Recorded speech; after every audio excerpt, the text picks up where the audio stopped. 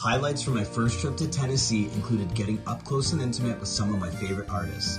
Nashville is definitely a music city. I learned so much at the Country Music Hall of Fame, and another must-visit is the Museum of African American Music. Assembly Food Hall in Nashville has so many amazing dining options. Desano Pizza and Chilango's Tacos are my favorites. Tootsie's Orchid Bar is a vibe for live music, as is Printer's Alley's Speakeasies.